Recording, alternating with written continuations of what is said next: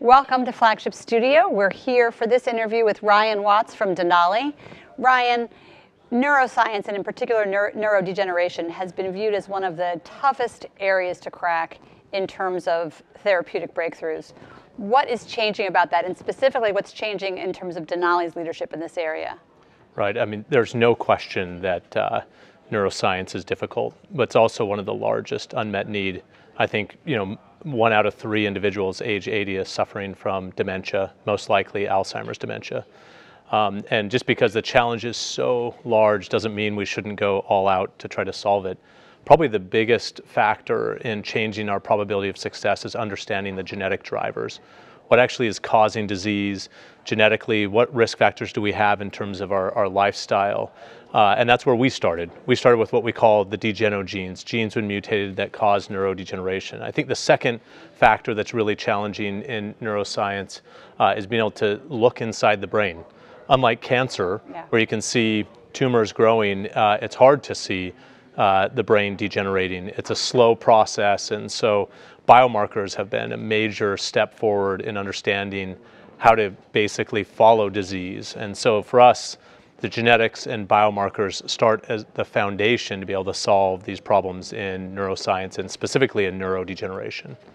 Can you tell us a bit about Denali's pipeline for the next 3 to 5 years in this area? Right. I mean, it's such an incredible time to be in neuroscience and to be developing medicines for neurodegeneration. We have a broad pipeline.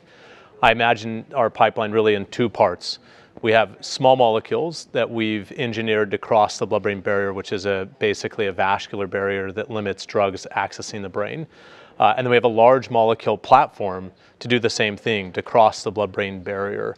And so our portfolio has really matured and advanced. We have 7 clinical stage programs and 3 in late stage now, and soon a 4th one starting late stage clinical trials, including in Parkinson's, ALS, and rare neurodegenerative disorders or lysosomal storage diseases.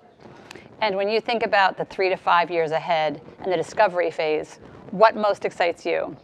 I think for us, the most exciting thing is that we will be reading out clinical data that will tell us if our medicines are working. And hopefully those medicines will be working, and we can then be prepared to deliver those medicines to patients. I want to think about biomarkers specifically as a last question.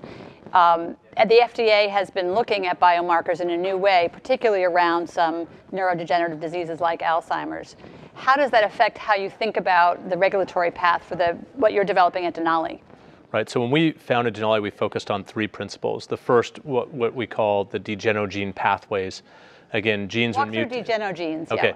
so the first is degenogene pathways. So degenogenes are genes when mutated that cause neurodegeneration.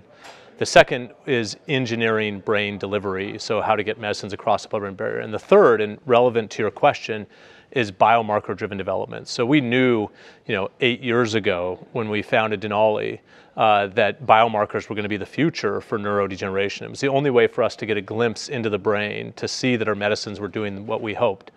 And the first type of biomarker you would look at is a target engagement biomarker. Then you would look at, pathway modulating biomarkers and ultimately disease modulating biomarkers. And you asked specifically about how regulators are viewing biomarkers. We see that, and regulators as well, as really the first sign that your drug is doing what it's designed to do, and then ultimately that will lead to clinical benefit. So biomarkers, blood-brain pathway passages, and more coming to us from Denali, bigger leaps. Thanks for joining us here in the Flagship Studio. We really look forward to seeing what's ahead for Denali. Thank you. Thank you as well.